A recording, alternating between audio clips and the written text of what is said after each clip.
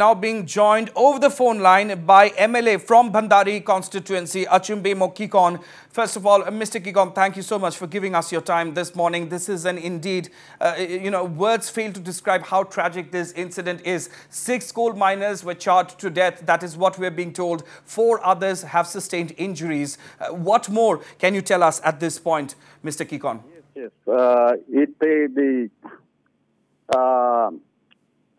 The incident happened yesterday in the afternoon around 12:30 to 1. It so happened that the coal mining is a red hole coal mining, and all this coal mining has been going on rampantly, especially in my constituency, under Bhandari Assembly constituency. I have been raising this concern with the government as well as to the public as a whole, the danger of this kind of incident.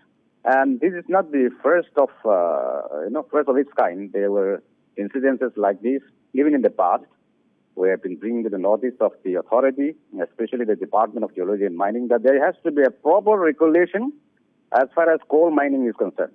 These are actually all illegal mining, and unless the government rectify the system, this will bring more disaster again. I feel sorry for those who have passed away, who have lost their life.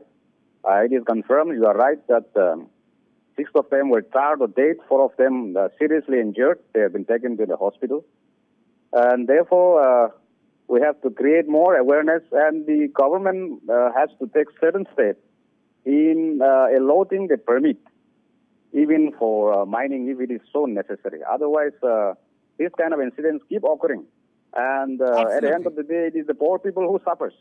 Absolutely. I couldn't agree more with you there, Mr. Kikon. And, it's a very pertinent point that you raise here, given the fact that it is an illegal coal mine. So, there's no point talking about safety protocols here, because any sort of safety guidelines or protocols were absolutely flouted, which resulted in such a terrible disaster. On that note, have you checked on the condition of those who were injured? We've been given to understand that they were taken for treatment at a hospital in the nearby vicinity. So, any update on their condition? Are they still critical? Are they stable? Anything you can tell us, Mr. Kikon? Well, I'm told they are quite critical, definitely, because the coal mining burst out. It caught fire, the red hole coal mining, and therefore they are seriously injured, I'm informed. I'm here in my constituency headquarters at Bhandari to attend the Republic Day. Okay. And therefore I'm coordinating with the public, the village, especially that surrounding. It happened at 𝗟𝗓𝗡𝗙𝗏. It's part of my constituency. And the owner of those coal mining, the permit holders probably, they have been given some assistance to these injured people to go to the hospital. But the matter does not end here, no. There has to be a certain preemptive step also to prevent such things, and also right. Proper guidelines has to be issued. There has to be a scientific way of mining, not in this way. This is creating environmental hazards. It is creating a lot of problems, and in the near future the whole system will collapse. Absolutely, absolutely. So, Mr. Kikon, my last question to you, as you very rightly mentioned, you said that you will be taking this up with the government in a proper way. So, how exactly are you planning on going about that? And secondly, this obviously calls for a proper probe into the entire incident, So, how exactly are you planning on approaching the government regarding this matter?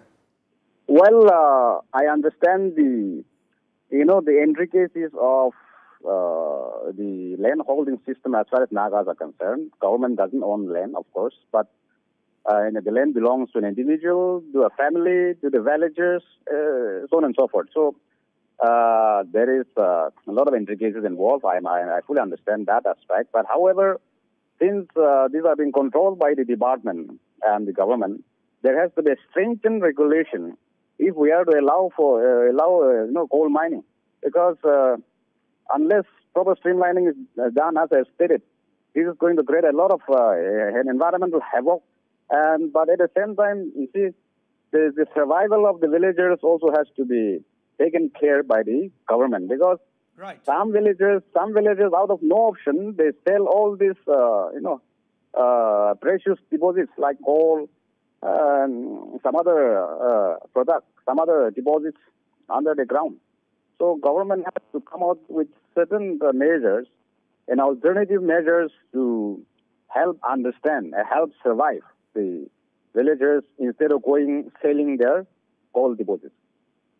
Absolutely. Absolutely. Mr. 𝗟𝗓𝗡𝗙𝗪𝗡 Kikon, the MLA from Bhandari constituency, thank you very much once again for joining us on our channel this morning and sharing all those latest details.